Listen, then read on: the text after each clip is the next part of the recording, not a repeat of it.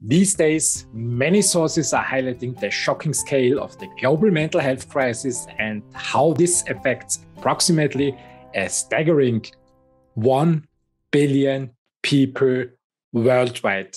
This is over 1/7 of the global population. Unfortunately, as harrowing and monstrous this number is, the investor Christian Angermayer wrote in a blog post, it is my belief this is a gross underestimate.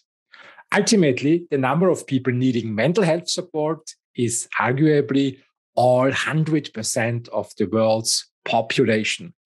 This is one of the reasons why I invited Dr. Jonathan Sporn, CEO of Gilgamesh Pharmaceutical, to gain more insights into the unmet medical need in mental health and the promising novel psychedelic drug development sector.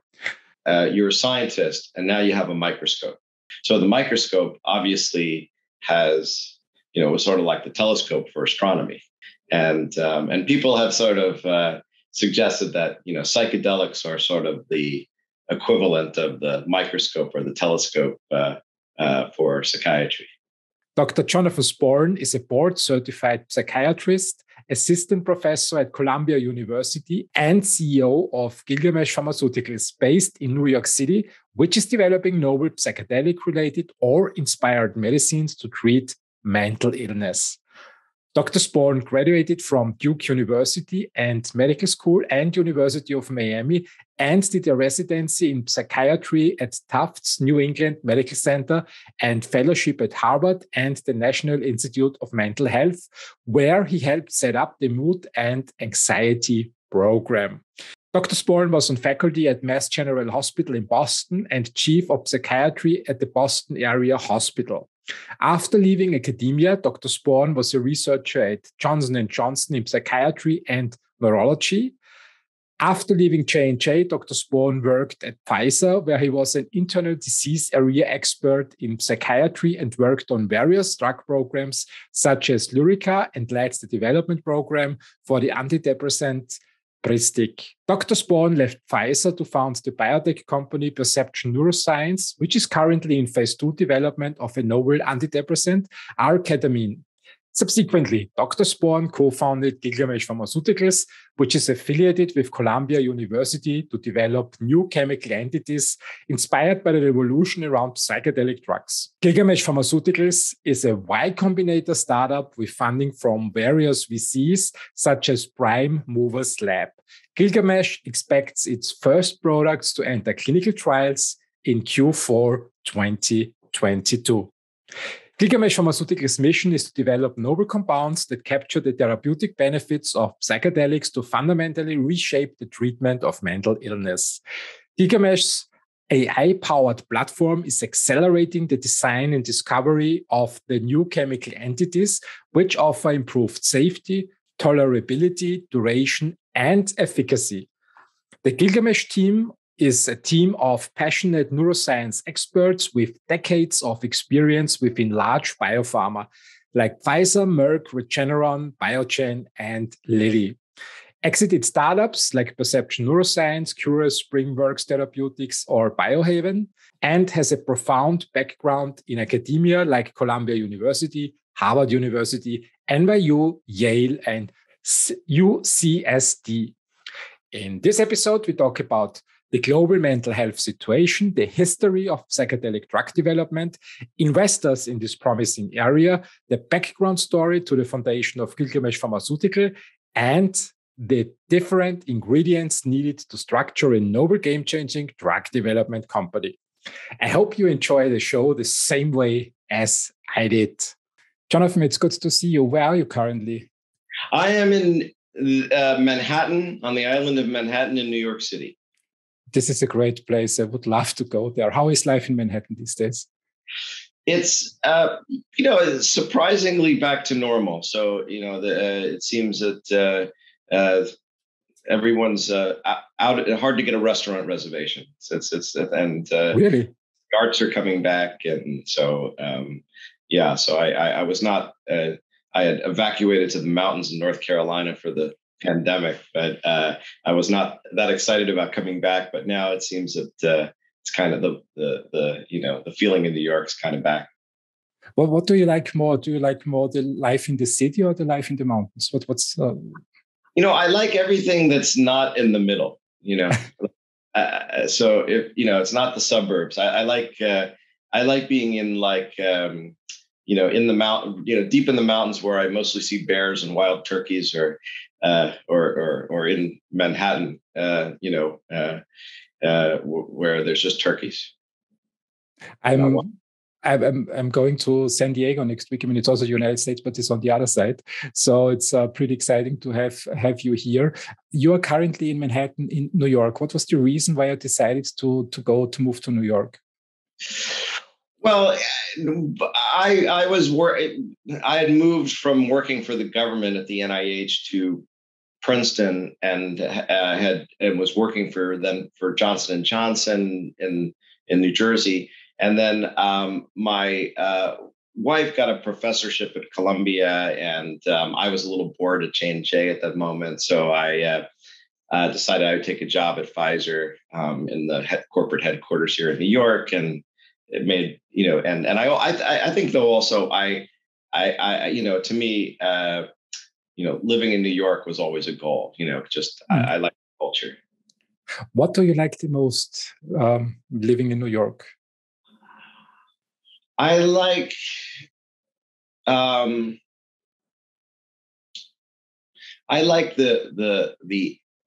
energy, the sort of the sort of people from everywhere that come there that kind of want to do something that's interesting, or kind of are talented people, and I like that there's a lot of cultural opportunities and just interesting things. There's always sort of some random interesting thing that will happen to you if you spend time here.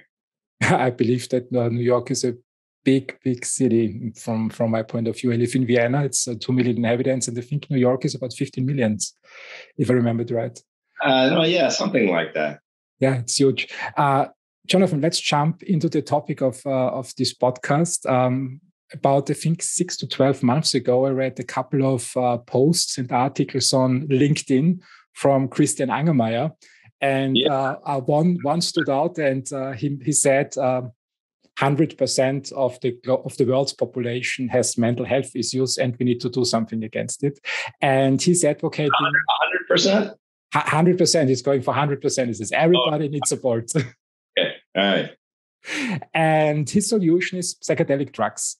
And I read a couple of his posts, and he just pops them up frequently. And one day, I think it was last year in October, I read an article about Jonathan Sporn, a former Harvard and NIH scientist who's returning to the psychedelics field with a new biotech after selling his last efforts to the buzzy Atai Life Science, which happens to be funded by Christian Angermayer.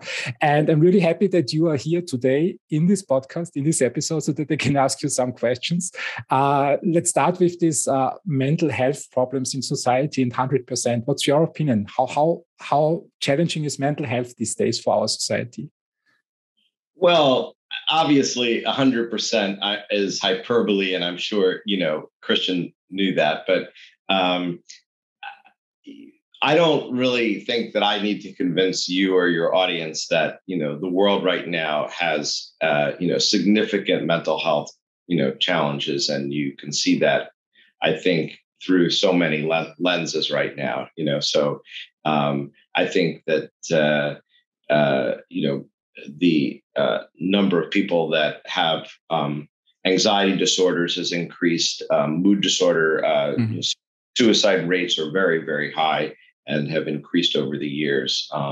Addiction issues have also, I think, were high and spiked, I think, further since I'm not really following the exact epidemiology, but I think that it's, even if you just read the newspaper, you'd be pretty well and accepting that this is a major problem, pretty much worldwide, and I think I'm guessing that we're seeing also that even though the pandemic now has abated somewhat, that the world is still sort of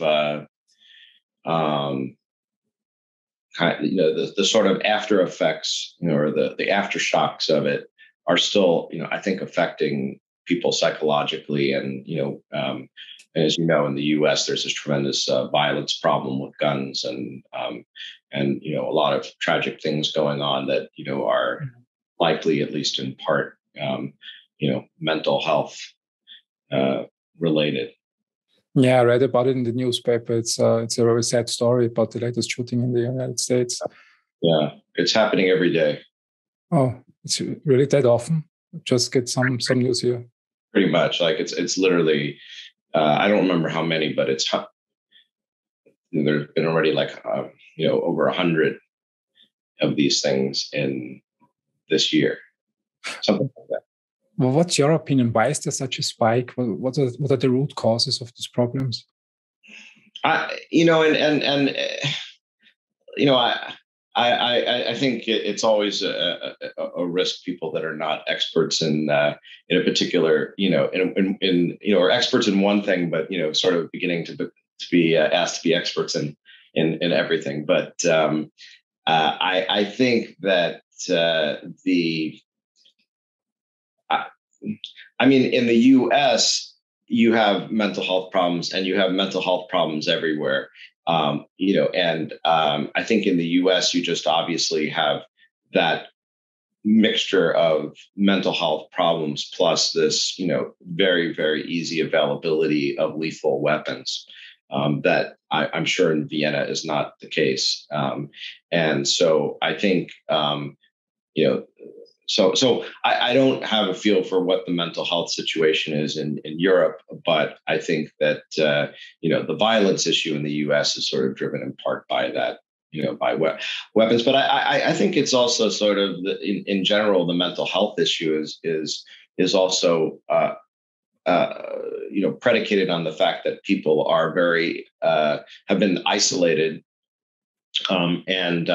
and left to their own devices. And I think that sort of, kind of connectivity between people and sort of social fabric has been torn rather substantially by, the pandemic. But, in the U.S., it wasn't there was a lot. I think that's always been the case, that there's been a lot of people that are, I think loneliness, grief, there's, a lot of that. I think a lot of people have been traumatized. I think a lot of the healthcare workers have been living in a war zone, essentially. So, you put all that together and, add in potent opiates, that are, as there's a fentanyl is now in pretty much a lot of illicit drugs that are flowing into countries. And, so I think that there's a lot of factors. Yeah, I agree. The pandemic put a lot of stress on people. I'm not an expert in that, but what you get from the news here in Austria, we don't have, we have stricter gun laws than in the United States.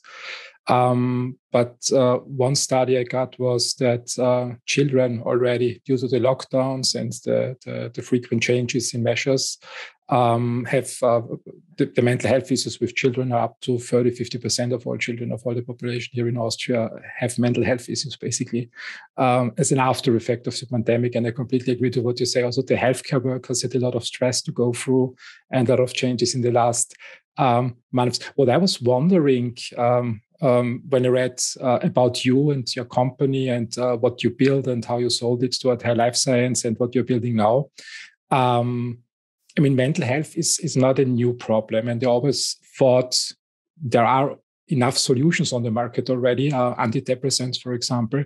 What's the situation? Why is it necessary to develop something new, in your opinion?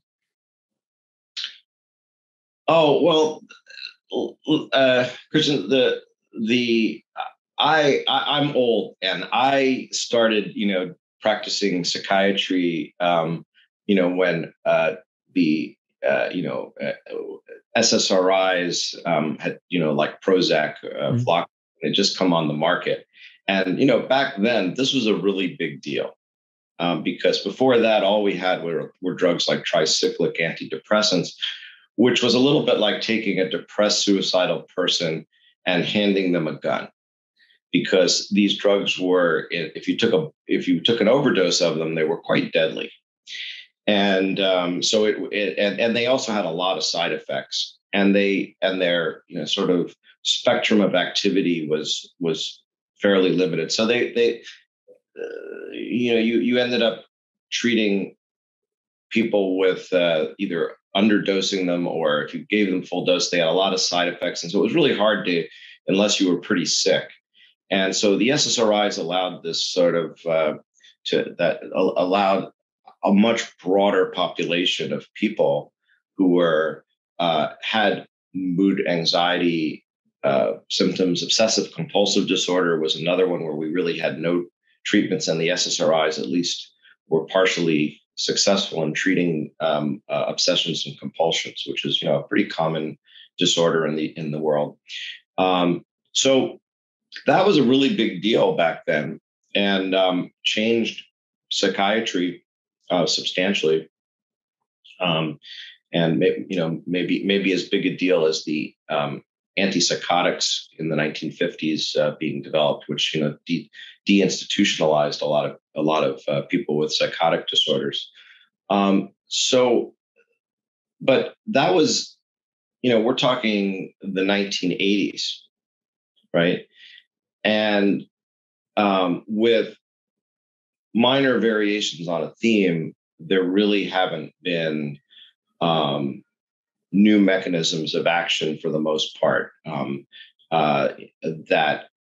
So these are all drugs that are, what are called monoamine based drugs, and increasing serotonin or some of these other monoamines, and so nothing So this is an area ripe for sort of new technologies, because that's what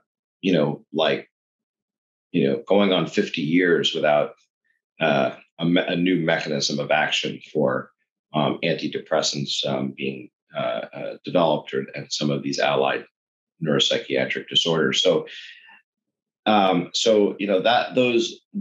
Those drugs are effective, but they're, as not effective for a big chunk of the population. And psychiatrists then end up with people on 10 different drugs or 5 different drugs, switching from one drug to the other, adding one to the other. And often people feel stuck on these drugs, where they're better, maybe in some cases to a certain degree, but they feel like they're not really completely well, but they're also afraid to stop taking them.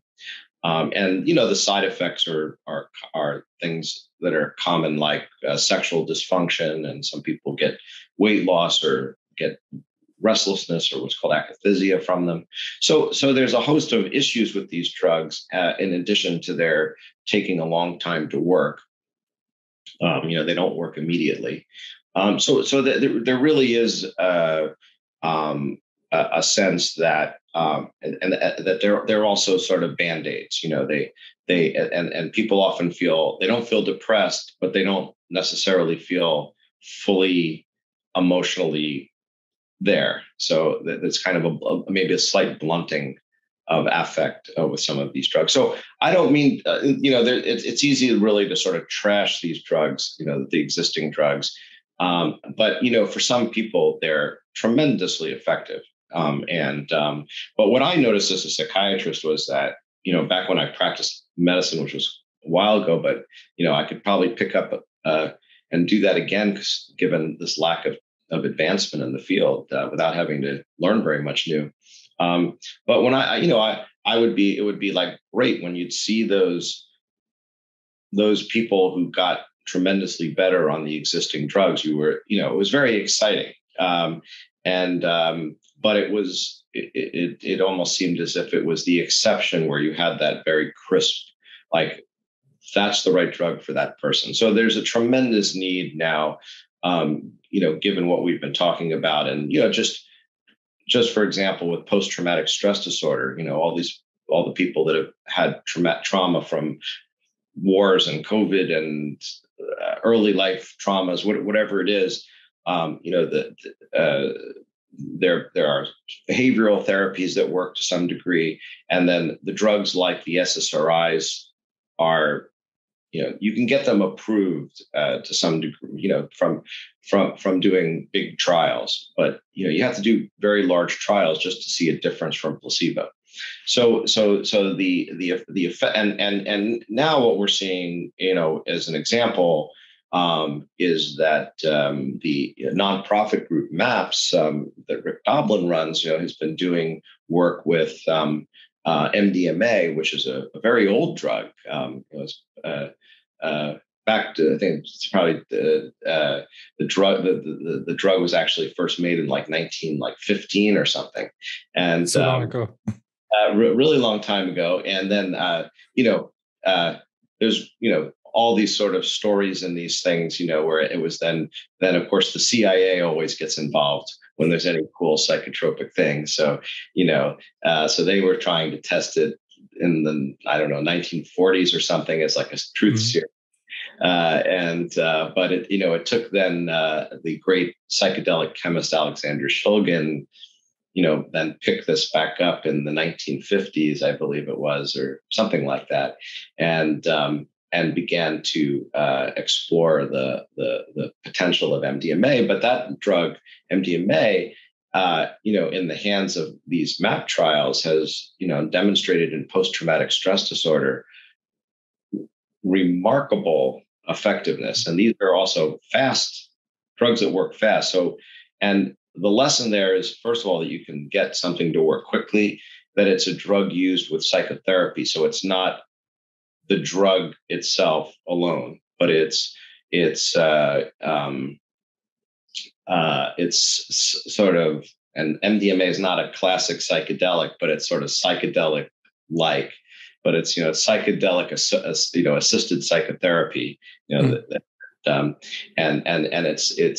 what we think is happening with these drugs is, in general, is they open neuroplasticity, which is kind of a vague term for pretty much your brain changing. The sort of the networks of your brain. Our brains are always changing all the time. So neuroplasticity is sort of the rule, but these drugs enhance that capacity for that sort of fluidity and change to occur.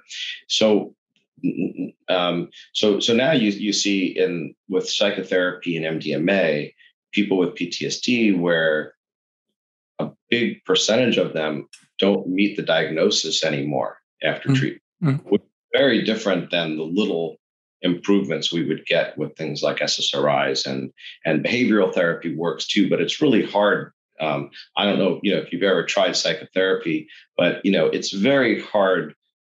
People are very, they tend to be in a groove of how they think and feel. And it's very hard to get them out of those deep grooves.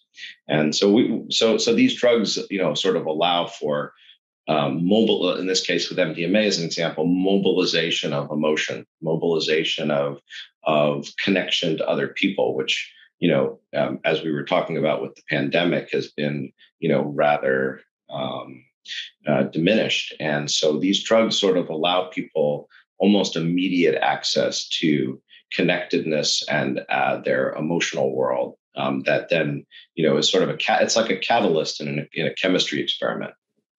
It's I'm wondering, when I try to remember my experience with psychedelic drugs, it's mostly the experience from articles in the newspaper where I read that this and that music star tried psychedelic drugs and sometimes had not so great experiences. Is that really such a potent a drug that you can change people immediately, as you say? Well, look, I think that, and this goes back to your question about my friend Christian Angermayer and his 100%, everybody's mentally ill, which does sound like Christian, but he also does have a good sense of humor. I think that,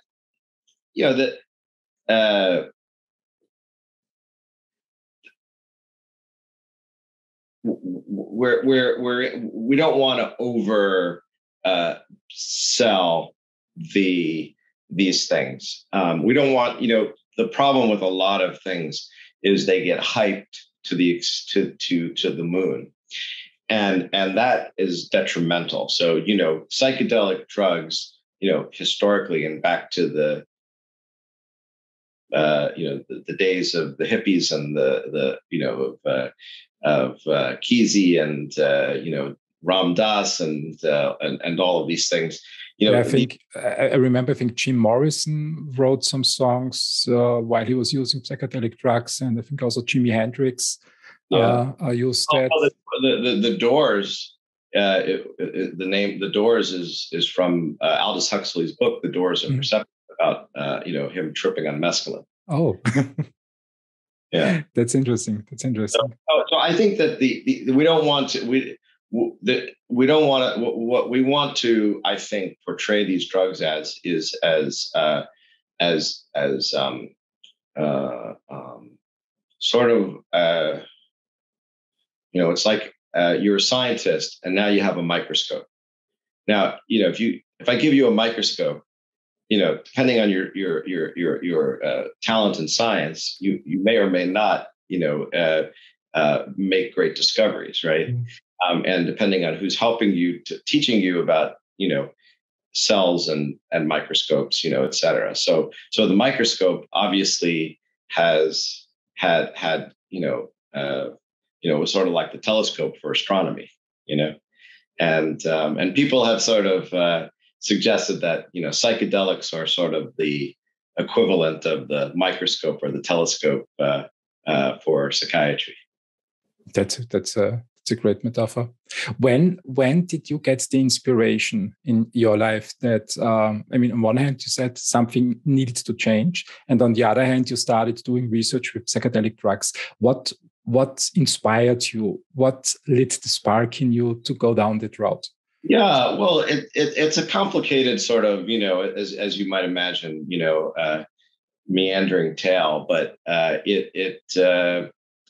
and Christian Angermayer gets a little bit of credit there for being a great, kind of enthusiast for this whole area. But I had been, just for full disclosure, back in my wayward youth, I had, been a student at Duke University, and I had experienced drinking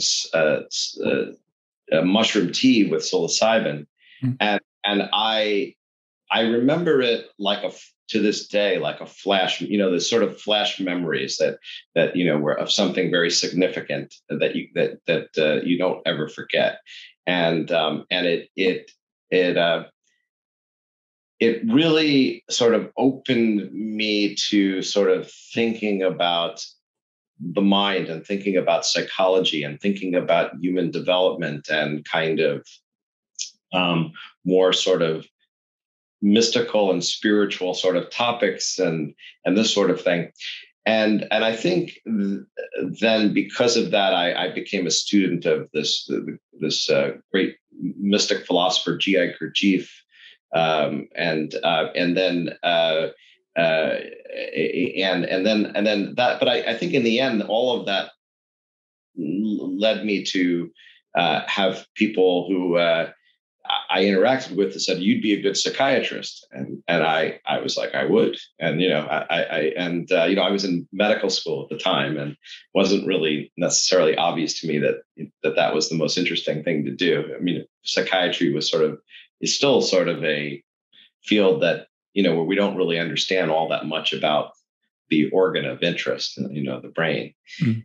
And so I think I saw that how these drugs could have such a powerful effect on on the sort of direction of one's thought and the direction of one's life, and kind of being able to sort of, I remember being able to watch myself from above, watching my behavior as if it was a movie camera, and I was watching myself on TV.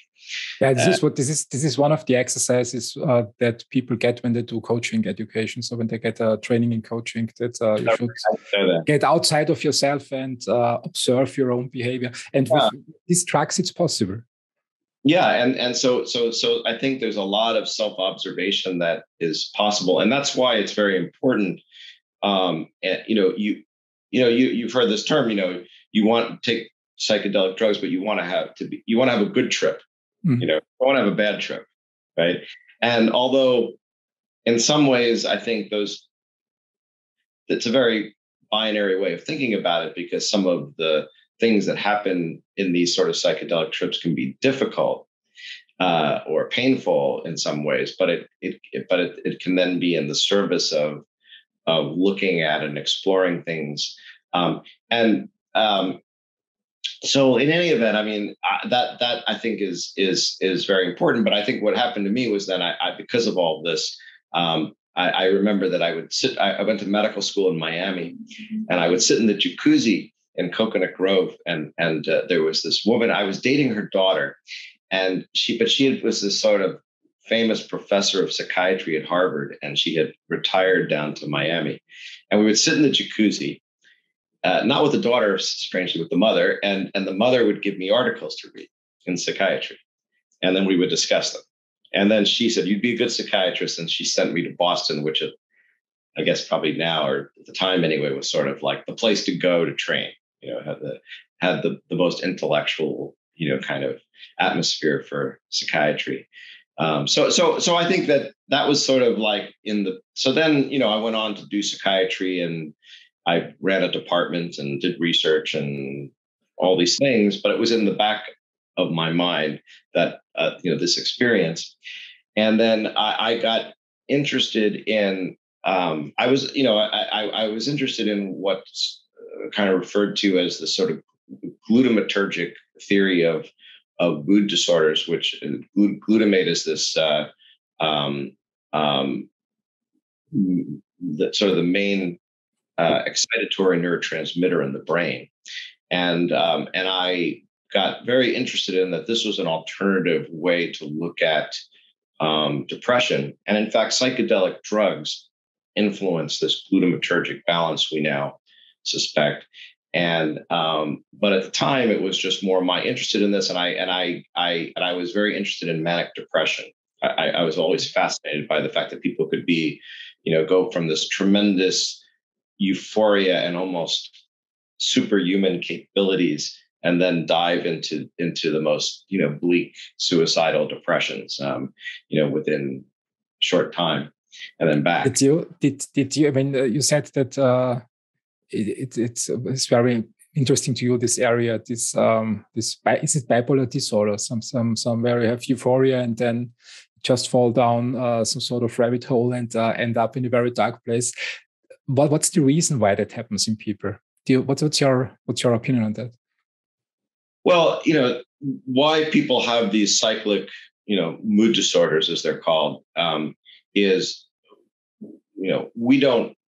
That's part of the problem with a lot of these things is we really don't know. We know that there are certain things that are extremely helpful to them. For example, lithium. Which again, in psychiatry, sadly, was, discovered completely serendipitously, and sort of like the logic of it makes no sense, but it doesn't matter.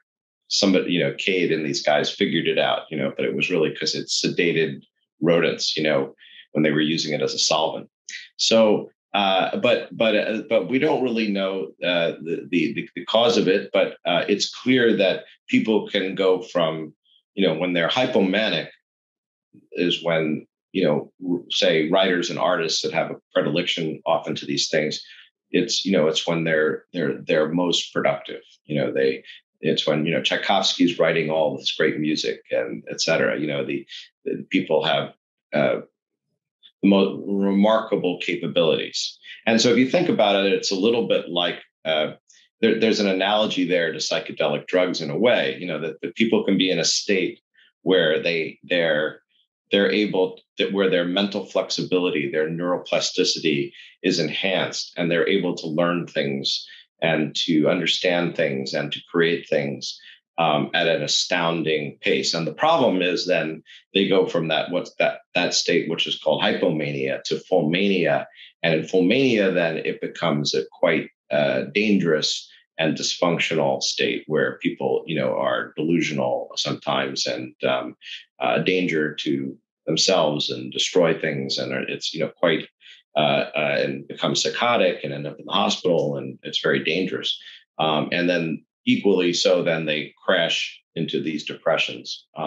But we don't we really don't know the answer as to why those things occur. So, but back to your question, I mean, I started to flow into just learning about the glutamate system, and people were, people at the NIH were also very kind and sort of open, and it was sort of this wonderful world where people were like, come into my lab. Of course, the lab chief picks up the phone and himself and discusses things with you, at the spur of the moment.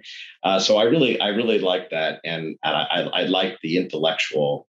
I was a little after a while a little bored with the limitations of just practicing psychiatry. It seemed kind of like useful and helpful to me, but sort of not enough. So I ended up writing a paper on a new drug for manic depression called lamotrigine or Lamictal, and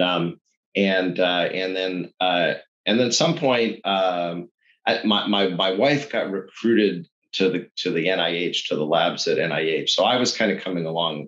I had to get a job, or they wouldn't accept her, because so I had like cold call everybody, all the lab chiefs at the NIH, till I got a job within 10 days. So I got a job, and I went there, and then I had this tremendous time learning, because money was no object. As long as you had good ideas, it was fun, and it was just fun, and I learned a tremendous amount. So but then I ended up going off to industry, to J&J, and where after why? Let me just interrupt a little bit. I would like to understand it better. Why did you decide to go to the industry? You were in a perfect research situation. Yeah, you know what? It was partly because it was very. The NIH was this tremendously rich research environment, but for doing clinical research, it was quite limited. It was just very. It was very slow and difficult to recruit subjects, and it was just some of the bureaucracies of the government, and it was. I felt sort of impatient there, and with the pace of things, and felt also like the NIH didn't make drugs. They didn't design molecules, so you were then dependent on like the pharma companies to partner with you to study something. And so, which we did quite a bit of, but it felt as if like, well, I really want to be involved at the level where we're designing new molecules and making new things, and where we have resources to do it quickly. And that was definitely not the NIH, despite how much I learned there and how much I liked it. It was a little bureaucratic and slow. So also I got into a little bit of a difficulty where I made the mistake of being, I think, too honest. And some reporter called me from the New York Times and asked me about this study I had presented at a meeting, and it was a very boring study. It was completely negative study. So I really wasn't really thinking too much about it, but it ended up in the newspapers because I didn't know this, but the drug company, which at that point was Park Davis, was being indicted by the feds for illegal marketing of the drug that they asked me about. And so I somehow inadvertently ended up in the middle of this, which was nobody was very happy about at the NIH. But because of that, somebody saw this in the newspapers and said, well, would you like a job at Johnson & Johnson? And so basically it was good marketing for you to get I did the wrong thing, but somehow it ended up, good for me. So I thought about it, and I was like, Johnson & Johnson, that's kind of, and I went and often interviewed there, and I said, realized I could learn a tremendous amount about drug development from these people, because that's that thing. And it was also J&J was a great place to start. It was like very kind of, I don't know, almost like the 1950s or something. It was just very old fashioned, and people, they really took care of their employees, and it just felt, it seemed kind of like if you had to go somewhere in industry, it was a good place to start. So I spent a few years there, and in which area did you work back then at J&J? What was it also? Well, I worked in the psychiatry and the neurology franchises, as we called them. So we were developing. My first project was developing a novel antidepressant, which, and this is another reason that also, for later, that one of the lessons I think for me about moving from big pharma to biotech was, and this is an example where we did a big study with this drug and it worked, but it didn't work as well as Paxil or paroxetine, which is an SSRI. And so Johnson & Johnson, and there were some side effects, but so Johnson decided to kill the whole program. But from the data, I had patented a new use for this drug for sleep-wake disorders, and because it had this like awakening, stimulating property, and so Johnson & Johnson just gave it back to SK Corporation of Korea, where they had licensed it from. But they took SK Corporation. They took that patent that I had filed, which they then owned, and they made that into a drug for sleep-wake disorders, which is now on the market and sold by Jazz Pharmaceuticals, and is it's like $1 billion drug, most likely at some point. So it struck me that was another example where another learning lesson for me, which was that that this, sort of like the NIH, this was J&J was a large bureaucracy, and so the larger the organizations, the more bureaucracy you get on the table, I guess. Yeah, and sort of a rigidity in decision making, and a lack of sort of creativity, and I was just like, this is terrible. As much as I also like J&J.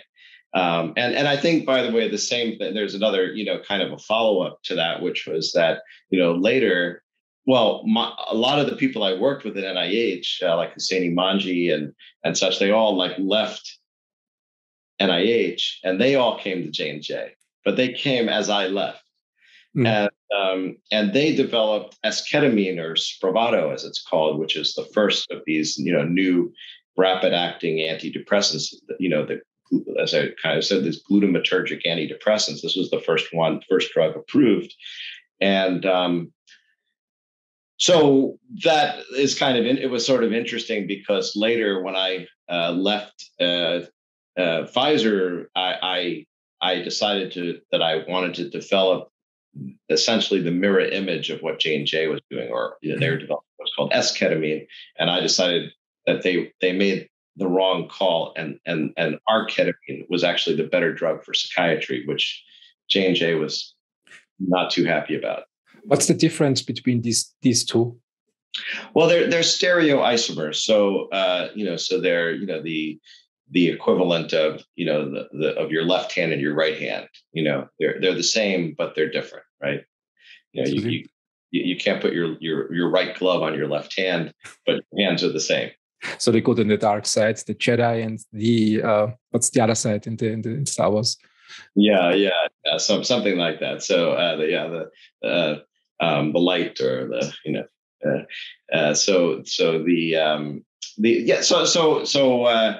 so I think that's another example where they decided we're developing S-Ketamine, and that's the answer, and they surprisingly left on the table what we think is the better isomer compound to develop for psychiatry. S-Ketamine is better for anesthesia, I think, where it's used around the world.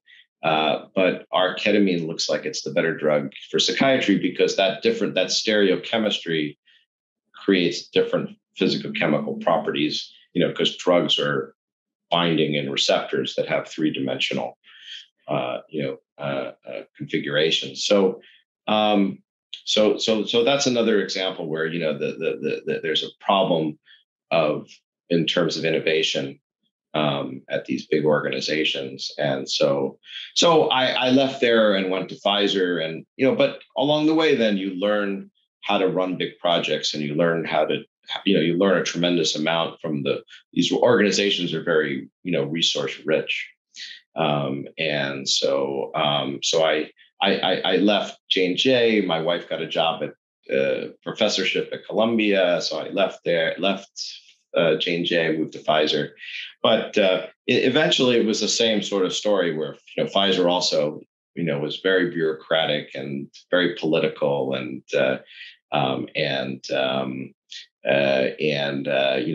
was spending a tremendous amount of money and getting, I didn't think a whole lot out of their research efforts, at least in psychiatry. And they figured that out finally and decided to leave.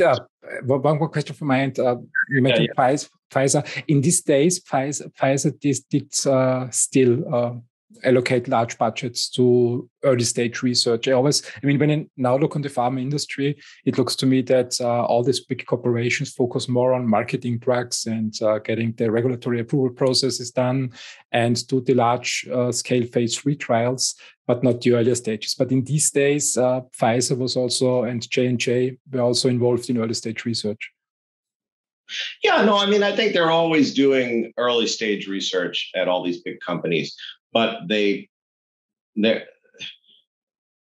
oftentimes, I think, don't end up being the best at doing that early stage research. And I think what's your opinion? Why is that? Why is early stage research better in small companies than big corporations?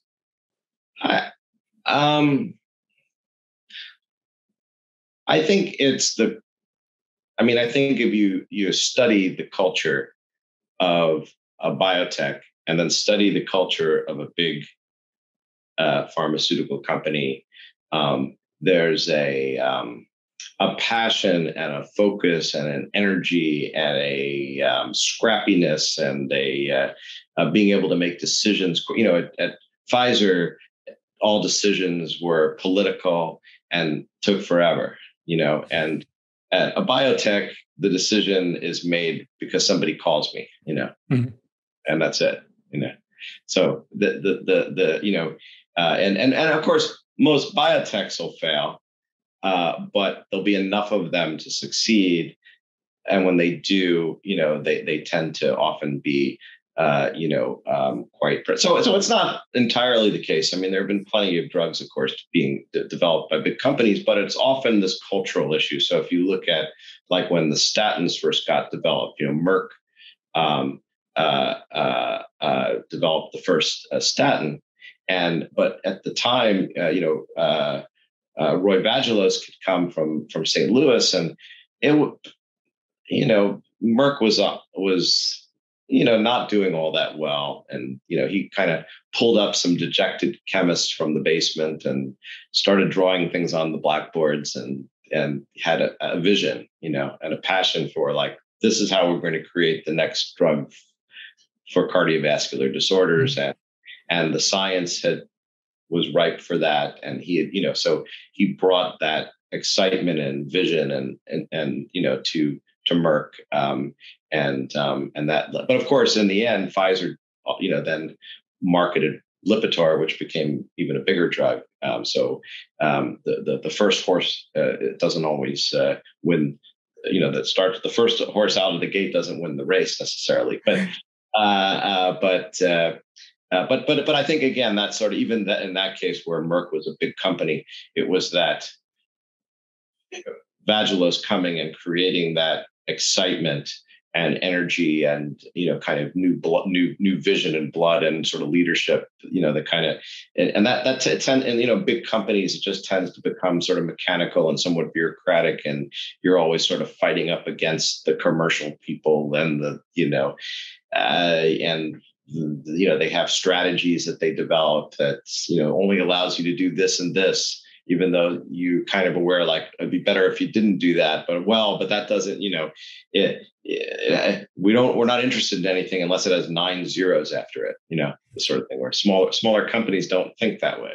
So I think that sort of combination of things. I think there is, it's like at the army, sometimes you need troops, and sometimes for some tasks, special forces are just better at smaller groups, and they're much quicker. And I think it's the same with small biotechs and large pharma. So some tasks, especially the early stage development, is better allocated in small biotechs, and because they're faster decision-making processes, more passion, getting things done, moving forward. And when I think, for example, at mRNA vaccines, I mean, it's one of the recent examples. BioNTech and Pfizer, once drugs really need to be spun out or pushed at scale to patients, I think the large pharma troops are the best solution for that. Just imagine a small biotech building 10 sales forces would next to be impossible. So I think there is good and bad sides in both worlds. Oh yeah, absolutely. Well, big pharma was in some ways it was great for me because first of all, I steal all their people, and also it just really gave me a background in so many things. It was like a 10-year training program or something. I mean, you had everything. You had university background, psychiatry. Then you went to NIH for research, doing research, and then the big pharma background. And then, from what you were saying, the logical decision then was to found your own company. When did that happen? When did you make the decision the first time? Did you say, okay, let's start something on my own? Well, yeah, I was the clinical disease area expert at Pfizer for neuroscience and in the psychiatry area, and so I could see things kind of going downhill in terms of Pfizer's interest in psychiatry, and they really didn't put much effort into that, and I realized that they were going to leave neuroscience, so I had to figure out, well, what do you want to do next?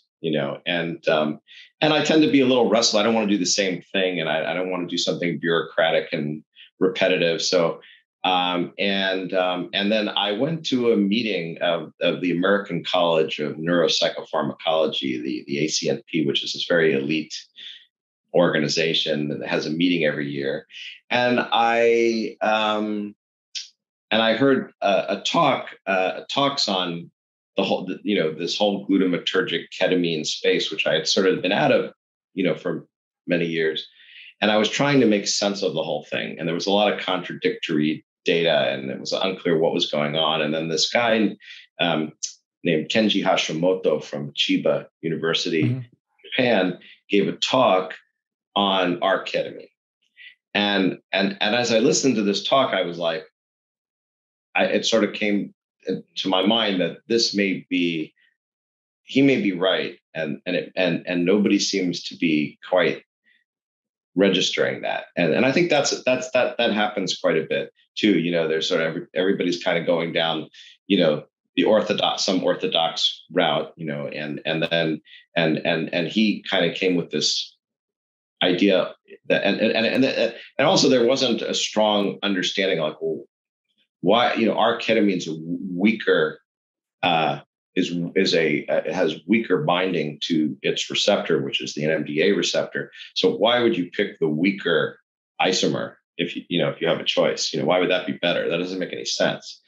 But I sort of realized, like, the NMDA receptor is very complex, and it has variations across the brain and subunit composition. So there was a lot we didn't know. And so it was sort of my empirical sense was like, this may be right. And so I met with them, and I brought my old boss from Pfizer into the picture, Jake Kranzler, who had a lot of biotech experience, and we sort of negotiated with the university to license R-Ketamine, and that we decided we would develop that as a drug. And we had a little trouble because of the fact that people were like incredulous, because they were like, well, you can't be right, because J&J, if you were right, J&J would have been all over this, because they're like this giant company with all of these, intelligence people and thousands of scientists. Like,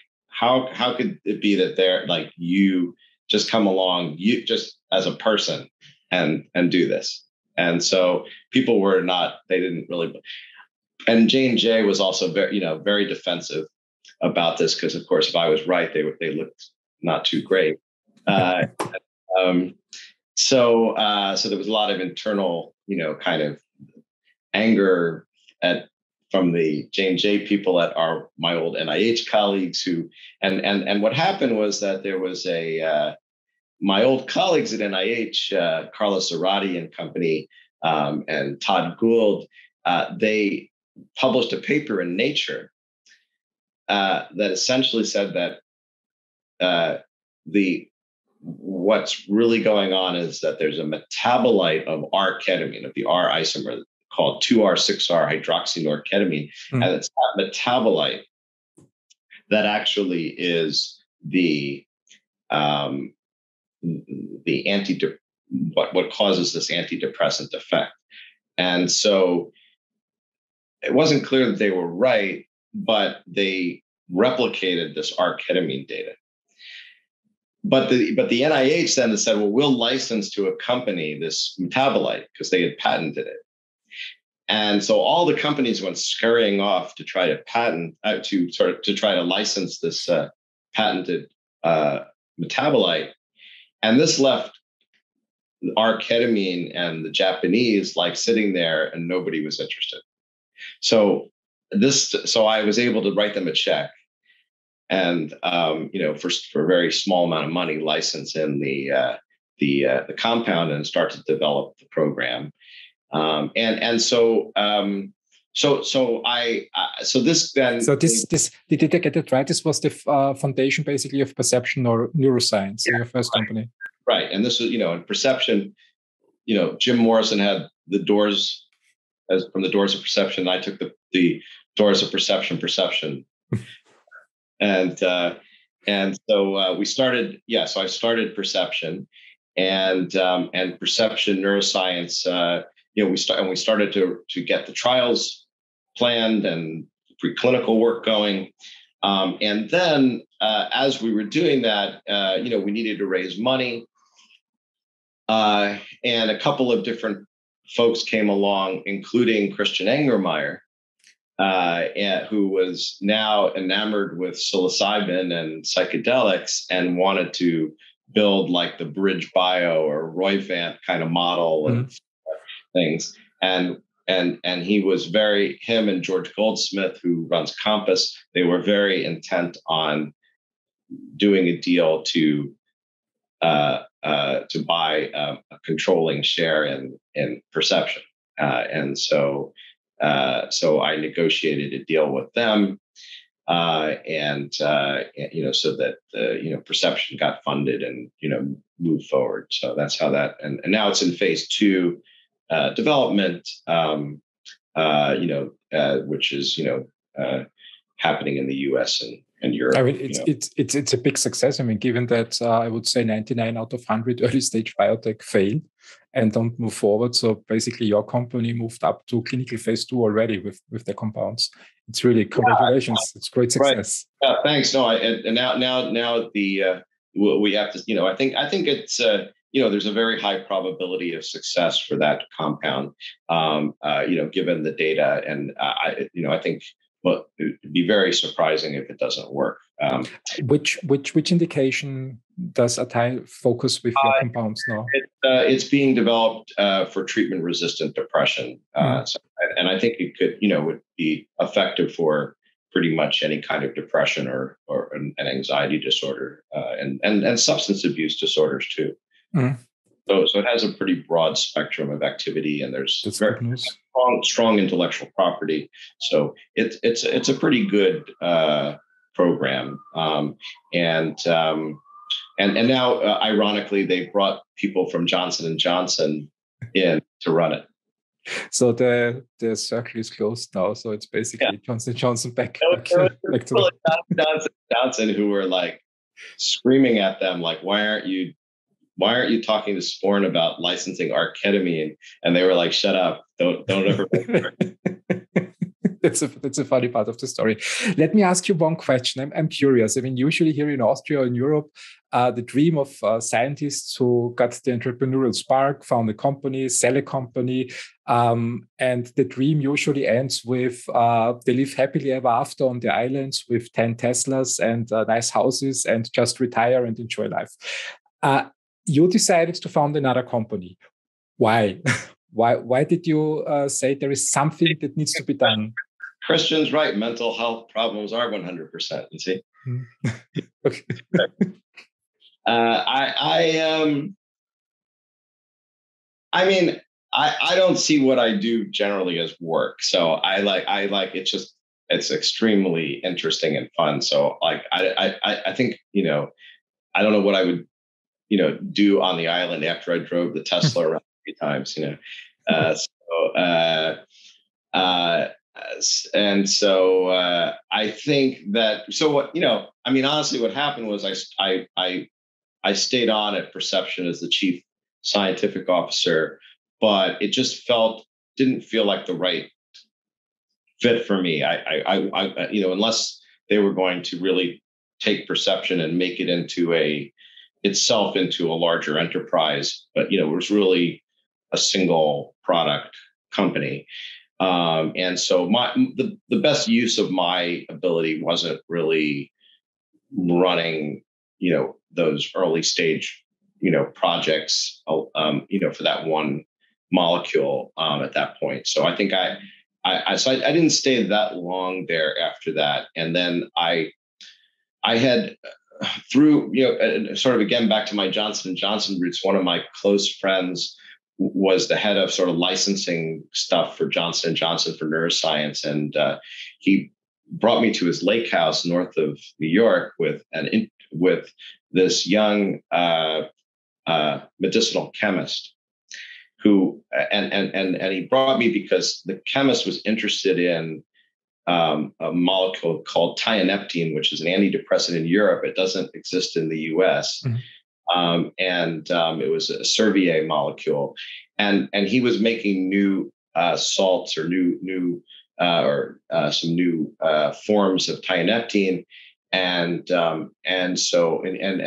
this guy knew that at J&J I had been instrumental in getting J&J to make new salts of tianeptine and had tried to get them to develop it.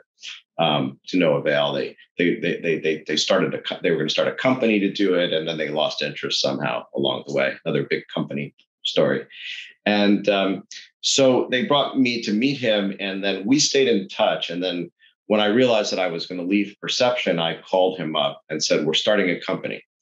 And he had already also started a company that he also now has sold to Atai, to Christian's folks, and called Cures with a K. And so I said, we're going to start a company, and we're going to do what I think was not being done in the psychedelic space, which was to develop novel drugs with IP on the chemical matter that were going to really innovate the space, as opposed to psilocybin's a great drug, so why don't we develop it even though it's a generic drug? Or MDMA is a great drug, but it's a generic drug. There's not much innovation there. There's just, pushing things through the system. And then, of course, pharma's not interested in those things because they can't protect them for their investment.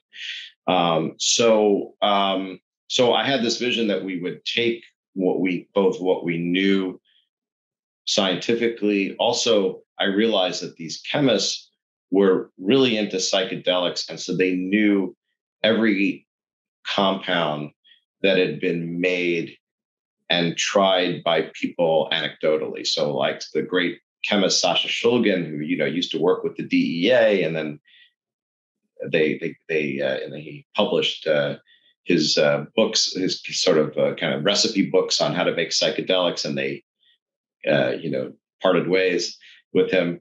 But he had made, changed atom, by atom, these psychedelic drugs, and then tried hundreds of them himself. And so he was sort of the great sort of father of the psychedelic, chemistry area.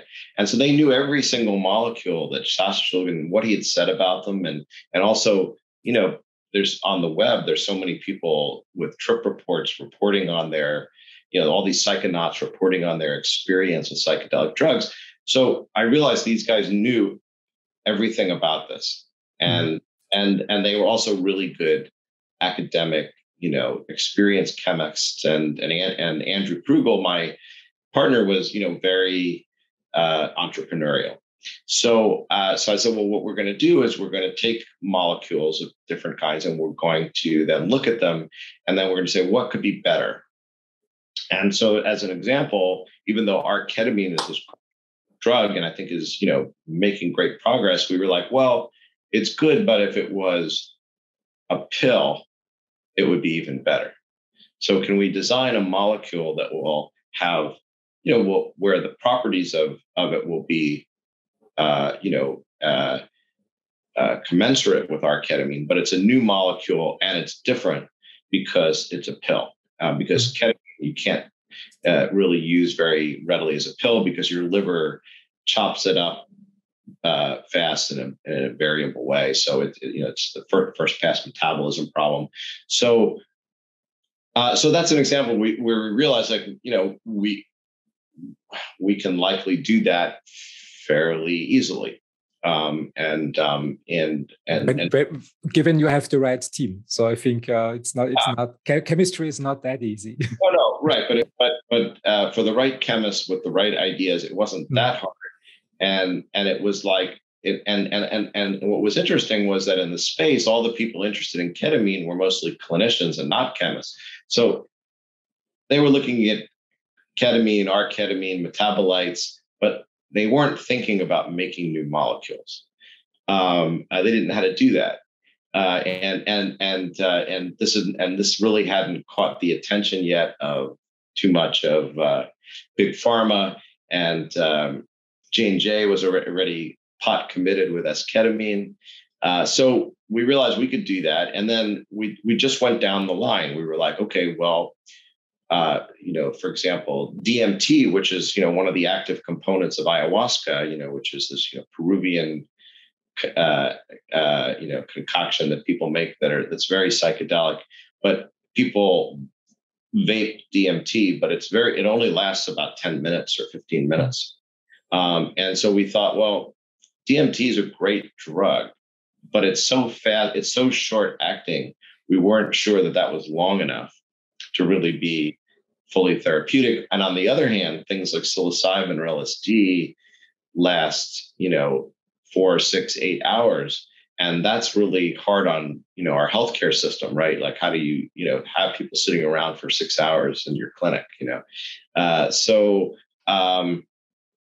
we decided that what we'd like is a molecule that maybe that was like DMT, but lasted about an hour. And also DMT has some serotonin releasing properties, which is partly what MDMA does. So it gives you this sort of warm, emotional, connected feeling. So we realized that we could have a molecule that was a little bit like psilocybin, but also a little bit like MDMA, and lasted about an hour. So we designed a molecule with those properties, and that's another example where now we think that it's a hypothesis that will have about the right, characteristics therapeutically for, neuropsychiatric kind of conditions. And this has sort of been now an iterative process. That there's this tremendous amount of this stuff going on in the company. Another example is we thought, well, people love microdosing. But the problem with microdosing is, you're taking, say, a tenth or 2/10 of a dose of a full psychedelic dose of, say, LSD. But the problem is that you don't want to send your grandmother home with a big bottle of LSD and tell her to take one, because she might, depending on the grandmother, take more than that. And so, so it's not, it has problems as a take-home medicine because of the potential for it to be, abused or not adhered to dose-wise. So did I understand you right? So the current treatment regimen is that people go to the clinic and get the dosing then under observation of a clinician, of a doctor or nurse. So it's not for take-home uses, what's currently in development and close to market. Right, like MDMA and psilocybin and LSD and all these things are being generally developed for use in a supervised setting. Mm-hmm.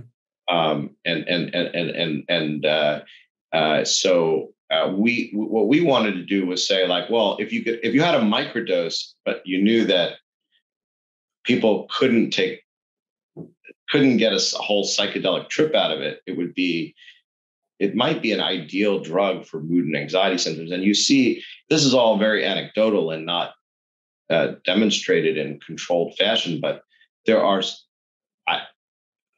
so many thousands of people that are microdosing these drugs to treat mood and anxiety symptoms.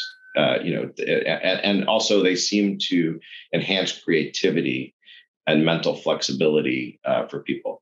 So what we wanted to do then was to develop a drug that these drugs hit what's called the 5-HT2A serotonin receptor, that hits this receptor, but does so in a way where it sort of has a ceiling effect.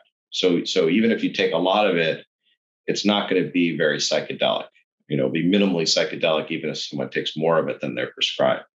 So we wanted to create it wasn't clear how you would do that exactly, but this was again an example where there were case reports of people making new psychedelic drugs where they weren't all that psychedelic. And you can test this to some degree in rodents by their heads twitch when they're tripping. They have this sort of characteristic, very fast twitching of their head and ears. And so we saw these reports, and we were able to bring those molecules now into the lab and start to look at them and see what do the rodent head twitch experiments confirm what these people are saying from their anecdotal human use, that this drug doesn't have a strong psychedelic effect. And then the second question becomes, well, maybe that just means it doesn't do a damn thing. So we wanted to also show that it, even though doesn't have powerful psychedelic effects, it's still antidepressant. Mm-hmm. So we were able to then take that into like stress models and such in rodents and show that it retained the antidepressant effect. But one question I'm curious, how do you model that in rodents, antidepressant? How can you measure that? Are rodents depressive? And well, there's no perfect way, and the models are not ideal. And in fact, Gilgamesh is working in its platform and creating better methodology there. But there's enough there. Sort of the gold standard would be that you take rodents and you stress them for a few weeks, mm-hmm. and mild stress. The bedding's wet, or the light cycle is not right for them. Light dark cycle. So you can stress them, and then when you stress them, they stop drinking sugar water as much. So that's like a sort of a model of what's called anhedonia in humans, or lack of sort of impaired pleasure response. So you can measure this in rodents, and so what you're able to see is when you stress these animals chronically for a few weeks, they stop drinking sweet stuff that they like. they reduce the amount of sugar water they drink. And you can show then that with antidepressants, it reverses this. Mm. So you can show that it protects them against this stress-induced anhedonia. So we were able to show then we've been able to show them that we're able to make molecules that are not that psychedelic, but still look like. Of course, you still have to prove that in humans, obviously, but that looks like it preserves the antidepressant response, but without the psychedelic. So if that's the case, if that works, then you have a drug that you can go to your local pharmacy and pick up a prescription for, and the risks of that being used at home are mild. But we'd still probably want to have some sort of psychotherapy with it. But it really becomes a very different, becomes much more universally available for treating these conditions. This would be a great thing. This would be a great thing to have more of that on the market. So that's another example of what Gilgamesh is working on, and we're talking to some of our pharma peers that are interested in what we're doing in this respect. So who knows? At some point, we might partner with people on some of these things. And then the other example from our core portfolio is that there's a very interesting molecule called ibogaine. And ibogaine is a compound that comes from a bush in Africa, in places like Gabon, that's used for initiation rituals. And it's a very, very powerful psychedelic drug it's very long lasting. And it's also dangerous because it can cause cardiac rhythm abnormalities. It has a QTC prolongation effect. So there are people that have died from taking ibogaine. But some heroin addict in New York was given some of this, many decades ago, and he was surprised to find that his craving for heroin completely disappeared. Really? Yeah. And so this observation led to a tremendous interest, and the FDA was involved, and the NIDA at the NIH was involved, and they were going to develop it. But because it, the politics of psychedelic drugs was that they're all terrible. This is your mind on drugs. And because also they had this cardiac toxicity risk, they were unable to develop this. But it was so clearly, there were so many clear anecdotes of ibogaine being extremely powerful in one dose to treat heroin addiction or opiate addiction, that clinics sprung up in other countries, like in Mexico, to treat people. Sort of the rich and famous go to these ibogaine clinics and Cancun and such. And so, but nothing then really happened with it because it's now a generic drug and it's not that safe and this sort of thing. But actually, Atai now is developing ibogaine, and ibogaine is one of their programs. They have many, many programs, but this is another example of what Gilgamesh is doing. Is we were like, there's no way in hell we're going to develop a generic drug. It's too expensive, and especially a generic drug has safety issues. And so what we did was that the labs at Columbia University, which we're kind of partnering with, had spent a decade working on ibogaine chemistry, and they had meticulously changed one atom after another and looked at how the pharmacology morphed with these changes. And they were able to find molecules that were similar to ibogaine, but were tweaked or tuned in terms of in this case, for example, being more kappa opiate antagonist activity, but that's not abuse. Kappa doesn't cause abuse, and so they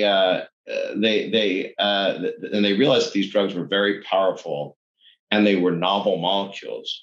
And what we've been finding now, and this was not intelligent design, this was just stupid luck, was that some of these molecules, that cardiac abnormality, that cardiac risk was tuned out inadvertently.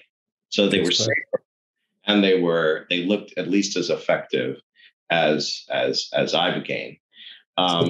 So Gilgamesh is now moving forward with developing novel analogs of ibogaine that have this better therapeutic index. Did I understand you right? So Gilgamesh mission and vision is to take drugs from the psychedelic space, look at what works already, and make the existing approaches in drugs much better, so safer and more effective on the chemist bench. Is that the right perception? That's how we're started. We're not.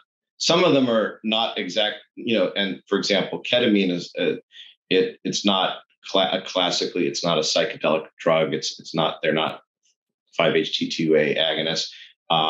So ibogaine is an atypical psychedelic, and we're not wed to things being psychedelic or drugs necessarily, but we realize that this particular area, where, for example, the 5-HT2A receptor, the NMDA receptor, these were the kappa opioid receptors. These were areas that were ripe for innovation, but we're not. We thought that using these targets was safer as a starting point, because there's already essentially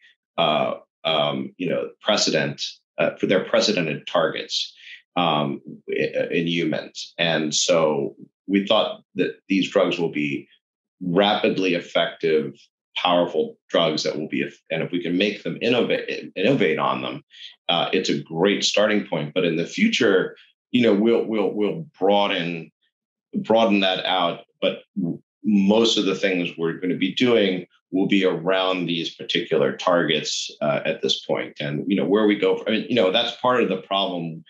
Back to your question about like why, with big pharma, is that sometimes big pharma did great things in the sense that they were very innovative, and they would go after targets that were completely, where there was really very little information, and they certainly weren't like in the old days trying their own drugs. But back in the old days, when the benzodiazepines were, created, Sternberg would, make the first benzos and try it with a soup spoon and tell his wife he won't be home, so that didn't happen. So there were a lot of these programs in big pharma that just, in theory, were interesting, but their probabilities of technical success were small.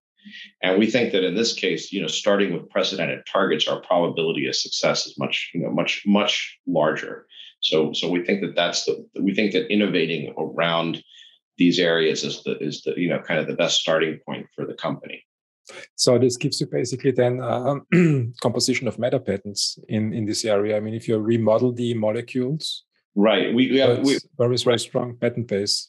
Yeah, we're basically our philosophy. It's a somewhat fraught, kind of crowded IP space. But what we've been able to do is to show very unexpected results for these molecules that no one skilled in the art would be able to predict, and that's been successful for us. We have for example, for our two lead programs, we've already been successful in getting the first two patents now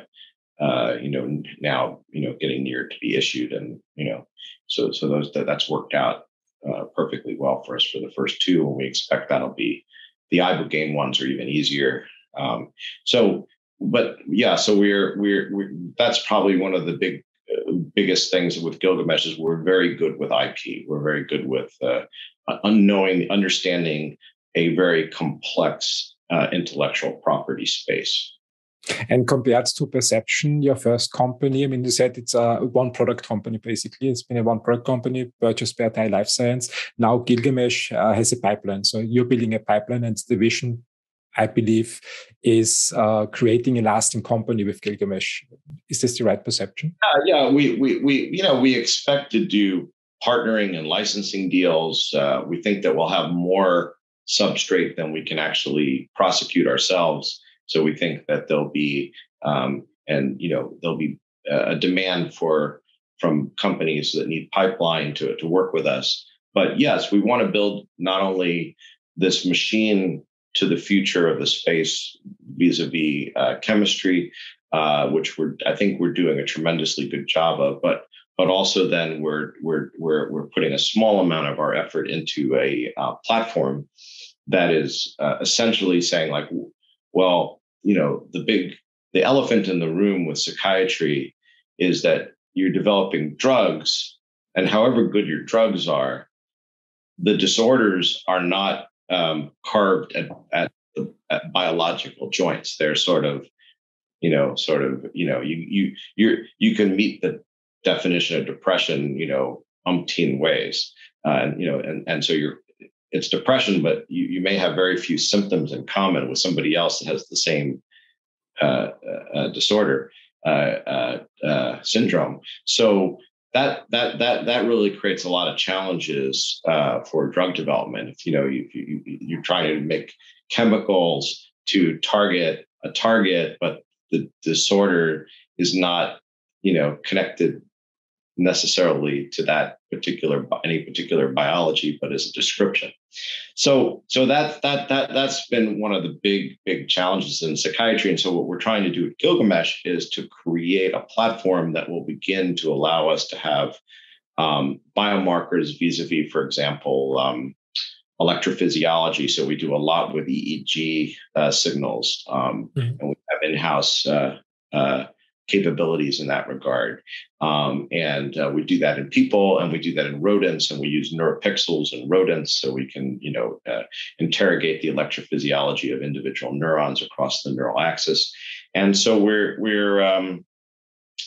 trying to create a better scientific capability to do all of this stuff than head twitches in rodents, which has been around for or throwing them in a tank of water to see how long they swim. It sounds very almost medieval. So we think that sort of will also be, I think, if we're successful, be part of the special sauce of the company in the future, as it has this sort of ability to do. We do a lot of machine learning of rodent behavior and a lot of machine learning and electrophysiology work. We'll start to look at natural voice recordings and such in humans, most likely in the near future in patients. So there'll be and that'll also be machine learned. So we'll start to create a way to, as a goal, to be able to predict what drug a particular individual should get based on their history, their biology, and such. And their behavior. So let's stay a little bit with the machine learning. Do you have an in-house department, or do you partner up with? Yeah, we're doing both. We have an in-house data science that has a lot of expertise, and we partner. We have embedded at Harvard at Bob Datta's lab.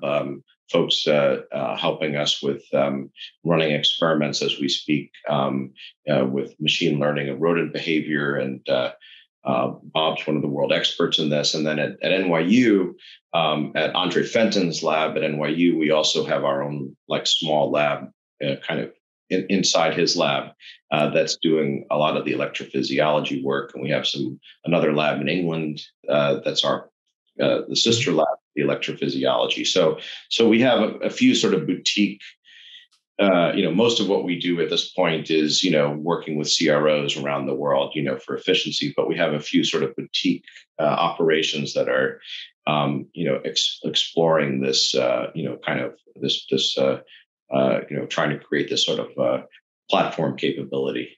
You put an amazing expertise together with your team. I mean, you have the chemistry, you have the early stage drug discovery, drug development expertise, you have the clinical development expertise, the biology, an understanding of psychology, psychiatry from the practical point of view, so from the patient point of view.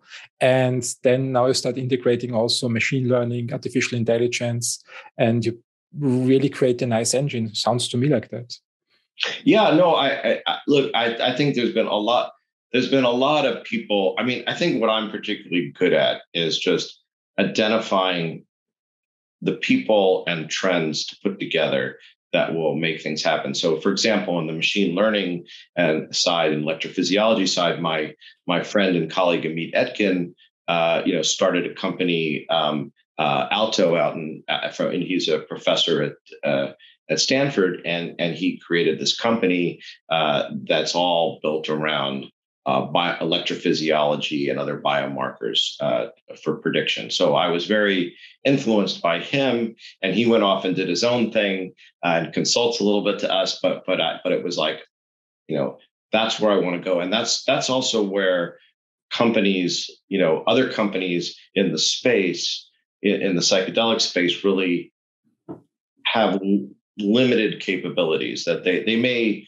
partner with people, they may bring people in, but they're not built at core to be innovators. They're more sort of let's buy up a bunch of different companies, or let's push MDMA through to approval, but they're not built around the sort of ability to do the science, that's kind of where we're, I think, a little bit different than most of our competitors, so, with a couple of exceptions, that's I think what makes us, a different kind of company, is that we're sort of, we're focused on moving things fast in the clinic, but that's not the only thing we're doing, and it's all pretty much under one roof. Innovation is challenging. I completely agree to that. Let me ask you one question. When I look at the article, which is titled with the Harvard scientists acting as Satai's treasure trove launches a new psychedelics firm focused on drug analogs. I worked in antibiotics. It's about 15, 16 years ago. And then back in 2006, the investment market was good for antibiotics, but then it really went southwards and went down. Vaccine was the next space I did work with. And I was raising funds for companies in 2013, 14, and 15, which was basically next to impossible. Nobody was interested in putting anything on the market against viral diseases. And this changed with the pandemic, obviously, and it became a lot easier. I never worked with companies in your field, so I'm really curious. I read in the article that Gilgamesh Pharmaceutical completed a 27 million Series A. It was the article dates May 6, 2021. How is the investment space? How are investors aware of this great opportunity, or is it still early, so that there is some work that needs to be done on the investment side?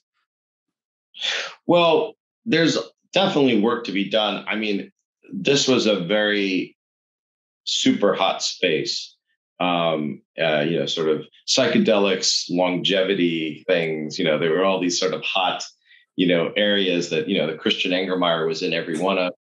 And Bitcoin. So yeah, and they often put together the same people are interested in all those three things, And so it was very hot. And then, of course, as you know better than me, the whole biotech sector has been pretty much slammed in recent times, and I think that's now had a somewhat chilling effect on, I think, the whole space. And I think, we're sort of in a little bit of a lucky position, because we think that, we raised, our Series A. We're now, we're now sort of doing pretty well, even beyond that. So we're right now very well funded, to sort of weather the sort of winter in space. So we think that right now, it's pretty clear we'll have enough money to run multiple programs into human data, and build out what we need to build out. And so, and then data will rule, so I think if the data looks good, then, and hopefully in a year or two, it's all, kind of somewhat trends. Biotech space will sort of recover somewhat from, an extreme. So so I think that, but I think that despite that, there's still a tremendous interest in this space. I mean, no matter where I'm always still surprised, no matter where I go, putting aside investors, just the population is pretty well versed around this whole psychedelic revolution. People are interested. People are trying it, especially probably on the coast, like in New York and California. So I think that will continue and build. The press has been, back in the old days, the press was, drugs will kill you. Psychedelics are terrible, and now, they can't write enough articles about how exciting the space is. So I think that's helping. I think what's, limited still is, the, big pharma, some of the larger institutional, venture capital kinds of folks are still sort of watching this carefully. But, with a few exceptions like Otsuka, most of these pharma companies are still sort of on the sidelines, sort of watching what's happening. But it's very clear they understand the potential of these things. It's just that, they tend to, I'm curious, in your opinion, what is holding the traditional life science VCs back? I mean, when I think about oncology, for example, oncology is a no-brainer. You can put any oncology project on VC's table, and as long as they are doing something novel and innovative, which is quite normal in that space, they step in. I think it's also pharma. What is the reason that you say that the VCs or the life science VCs are aware of the opportunity, but not really willing currently to step in? I think you may have ideas about it too, but I think that part of it is that they're looking at whether big pharma or pharma in general is, sort of buying into this, because in some ways they're the customer, right? And I think that big pharma is still, looking to see, what is the business model here for these things? How well do they actually work in trials? They're being, cautious about it, and they want to sort of, just as Pfizer was not the first statin, they're waiting around, and some of it's also that some of these first level compounds, they lack innovation, they lack IP. So, none of these companies is going to buy a drug with no IP. That makes no sense at all. So I think that with a company like us, we're just entering the clinic in the fourth quarter. So that's, so I'd expect that, a year from now or so, that, there'll be very interesting conversations going on if we're successful. But when I understand your approach, you're creating drugs with novel IP, with a very strong patent protection, and then you bring that to the market. I understand, for example, I had a conversation it was in October last year with a researcher in the longevity space, and there I had really difficulties to say, okay, how does a drug look like? And he said, okay, there is no drug. So it's basically just change your habits, change your lifestyle. And this is really hard to sell to VCs, to put money into a company that at the end of the day don't create novel IP and they don't create something, a product.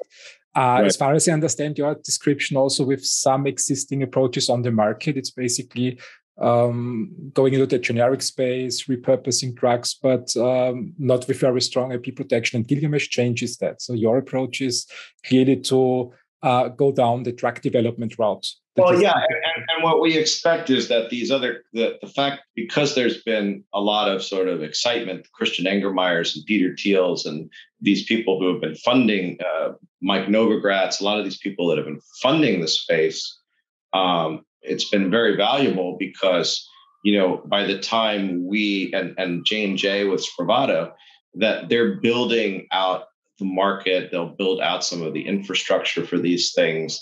But they're doing it with molecules, including J&J, that have, limited or, weak intellectual property, which, just goes to show you how much, desperation there is for molecules, is that J&J was willing to develop a non-patentable molecule.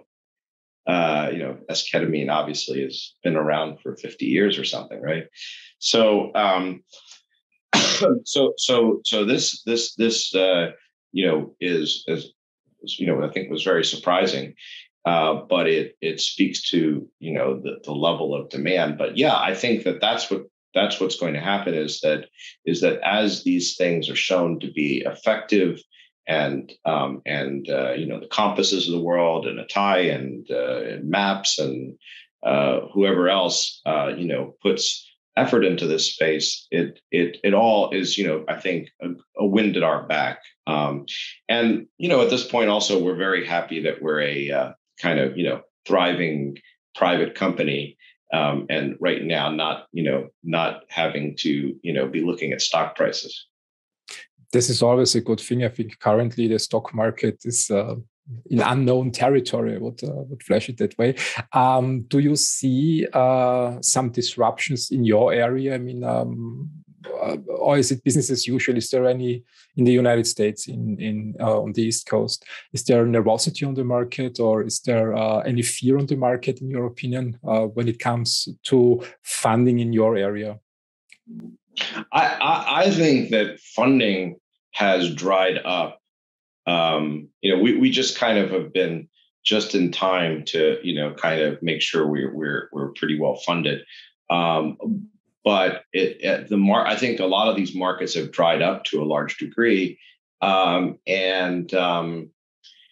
so that will be interesting to see what happens, because when everybody was excited about this stuff to the extent that almost anything could get funded, you have just a lot of dubious things, people throwing a lot of money at a lot of dubious things.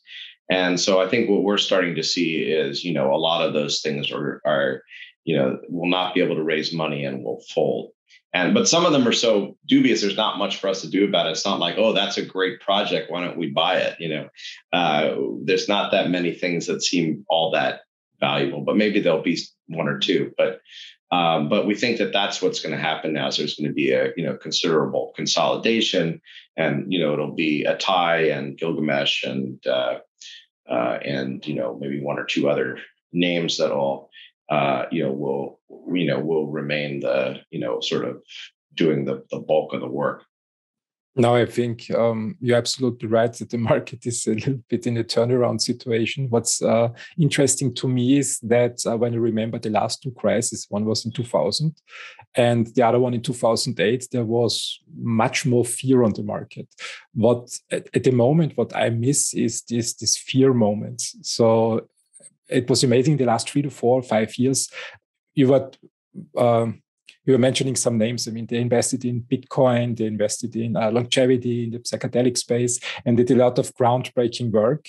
And with that came a huge push also on the public market. I just think about Kathy Wood, for example, with her investment approach. Then in the tech sector, there was a market correction many public companies corrected between 50 to 90%. And this also has ripple effects on the private market. But what I miss still is these fear moments, so that people are really fearful and pulling money out, and also from other sectors. This has not happened yet. What's your opinion on the market development when it comes to investments in the coming 1 or 2 years in general economy? I'm not a macroeconomic expert, so I'm probably the wrong person to ask. But I mean, you certainly get the feeling like, the stuff pushed at me is that, we're entering, a period where things are going to be, there's going to be more fear and more discounts over the next couple of years. And that you should batten down the hatches. So we that's the word on the street now. What happens? I think is not entirely clear, but you would just think that this is one of those times where tremendous amounts of money were flowing into everything from everywhere, including the government. And when that music stops, you tend to see some big problems arise and a lot of strain. So I think that but on the other hand, I think that the biotech sector was already sort of in correction for quite a while now. So if you think about it, like, I'm guessing, and you may know better than me, that those sorts of cycles will typically last for 1, 2, 3 years, something like that, and at most. And so I think we may be, at least for biotech, sort of halfway or so through that cycle, but it's hard to know. When I look at the challenges in fundraising in 2008, I think the companies that are following your approach, that you create solid IP, that you are innovative, there's always capital on the market for such companies. Yeah, that's what we expect. So we're trying to take all of the doom and gloom messages I get with a grain of salt. That if we create some strong products that actually are an answer to some of the mental health problems that exist, and that are really differentiated, that we should be able to there should be capital that will flow into that almost in any kind of market. I mean, when you look at the statistics, there is this term dry powder. There is enough capital in VCs, so they were quite successful in fundraising. The difficulties that I see are companies that are not really innovative, but it's in all sectors currently. So that the Me Too products, for example, where people just see, 10 companies are doing something novel, and I'm the 11th or 12th company. And then the other ones, which is also something that helps failing, is when the product development doesn't move forward. So when they are just stuck in the discovery stage or in the preclinical stage, and there is no progress in the product pipeline. But I think as long as the company creates IP and holds the team together and moves the lead candidates forward into the clinical development area, I think there's not much to worry about. Yeah, I mean, I think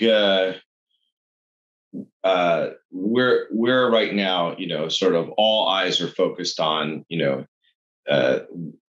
this coming year's data readouts and building our capability to run these trials, and kind of pretty excited about, pretty much every month there's some innovation that's going on in the chemistry space. Sometimes I don't even know what's happening. There's so much going on. So I think it's, I'm encouraged, and I'm rooting, having started Perception, I'm rooting for the Atai people too. But I think that, there's going to be, room for for a few good companies in the space. Jonathan, it's amazing listening to you, and I learned a lot about psychedelic drug development. We have 5 minutes left. You said that you need to run off at 11 o'clock. You have the next meeting. Let me ask you one final question. We were talking about fundraising. Is Gilgamesh open currently to talk to investors? So there are some investors in the audience. If someone gets interested, can they reach you? Are you open for investment, or are you waiting for your clinical data and then start the next round of financing? Yeah, I think there's a small window that right now, if people were interested in investing in Gilgamesh, that they can contact us, and we can explain to them where we're at with that. So there's some optionality, in the very near future. What's the best way to reach out to Gilgamesh? Is it directly to you via LinkedIn, or do you have an email address that people should? Yeah. So certainly I'm on LinkedIn, and I check that periodically, and then they can also directly reach out to me is fine, which is John Jon at Gilgamesh Pharmaceutical, not plural but singular. .com. John at GilgameshPharmaceutical.com. If you don't mind, I would add it to the description of the podcast so that when someone is interested, they can directly connect you. Did I miss something? Do you want to add something at the end of the podcast? Is there a topic, a question open that you would like me to ask?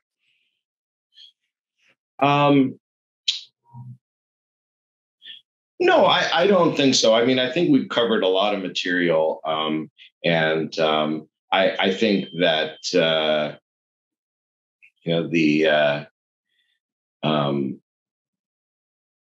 I think that one of the interesting things about this space is that for people that have never experienced these sorts of drugs, it's almost ineffable. It's really hard to almost describe the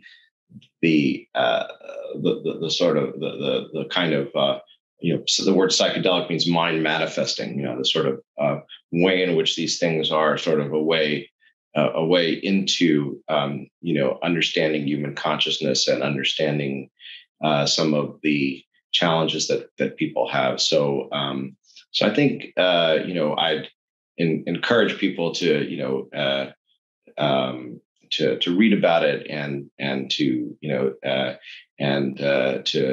be sort of to look at this what looks like a true revolution in psychiatry. That this is going to happen now, and who ends up winning the race and such as anyone's guess at this point, but we think that Gilgamesh probably has a good shot at being a major player in this space. And when we look back now, a few years from now. So no, I think there's no particular other questions. I think we've covered some of the issues around how these drugs have this way of changing the brain, of causing neuroplasticity, and that it's interesting because it's a very unusual experience for psychiatrists, because the drugs are both enhancing people's ability to have insight about themselves, and at the same time they're having sort of direct biological effects. So I think, and even if there's a way in which those things probably go together in a certain way, but there's a psychological or sort of software experience of these things, and then there's this sort of hardware, effect on the actual synaptic and circuitry of the brain that these things are sort of changing, and so I think it's a very interesting time right now for us because of that fact that those are sort of a little bit like light's a particle in a wave. It's sort of like they're working through psychological mechanisms, but they're also working through second messenger signaling cascades and changes in the complexity of neurocircuitry that you can read out in neuroimaging experiments and such. So I think that we've covered most of the excitement here, and I think I'd be more than happy to chat with folks who, if they're interested in hearing more. And I completely agree to what you say, that there is a huge need in society for your products and for your developments. And I'm looking forward to hear more from your team and the clinical results then, I think, next year when they are available. And maybe we do another episode when you see how the drug works then in the clinics and what the results are and what the next steps are of the company. Yeah, well, thanks for this. It's been a great pleasure and very enjoyable. So I'll look forward to our next podcast episode. Thank you very much for your time, Jonathan, and all the best and good luck for your team. Have a great day. Thanks a lot. Bye-bye. Bye. Did you like the episode? Then please leave a 5-star review on Spotify and Apple, and make sure that you like, comment, and share the YouTube episode. It helps that the algorithm delivers the episode to people who also benefit from it the same way than you did. Have a great day.